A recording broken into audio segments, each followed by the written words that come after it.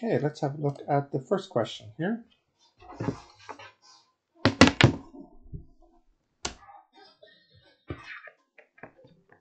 Now, let's simplify this. So 4 minus 2i over 2 plus 4i. Multiply above and below by the conjugate. 2 minus 4i over 2 minus 4i. So when we multiply out the top, let's see, that's 8. 4 times 2 is 8. Then minus 16i minus 4i plus 8i squared is minus 8. And then on the bottom, it'll be 4 minus 8i plus 8i minus 16i squared plus 16.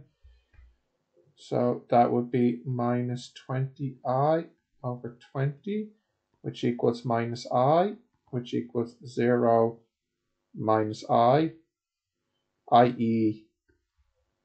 k is minus 1. Solve this. We could use De Morgan, or we could just solve the following equation as well.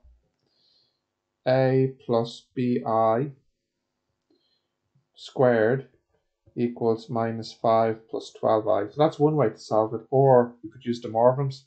I'm not really sure what they intended here, because the next question is De Morgan. So maybe they were kind of picturing people would do this. I'm not sure. If I expand here, I get a squared plus 2abi plus b squared I squared. So that's minus b squared equals minus 5 plus 12i. So reals equals reals. A squared minus b squared equals minus 5. And imaginaries equal imaginaries. 2ab equals 12. So that means ab equals 6, which means a equals 6 over b.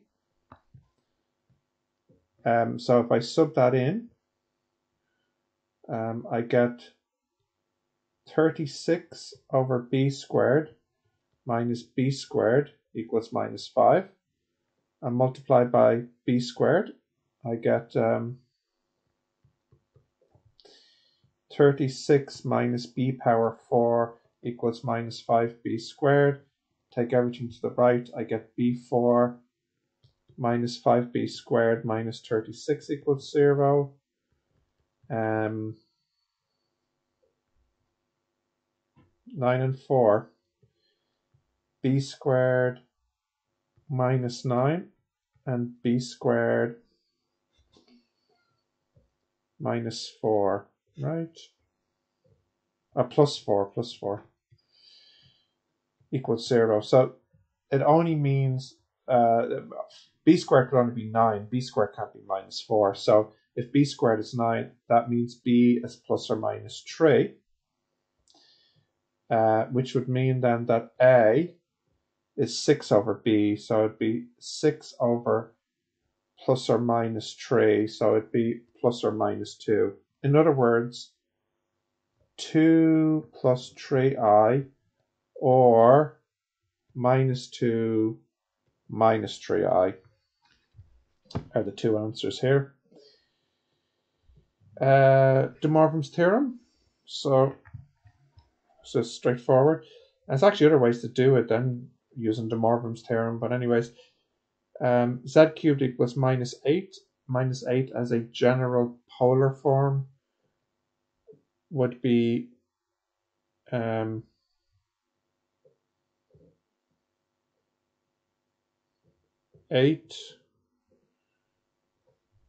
times, well, minus 8 would be here, so the theta is 180 degrees.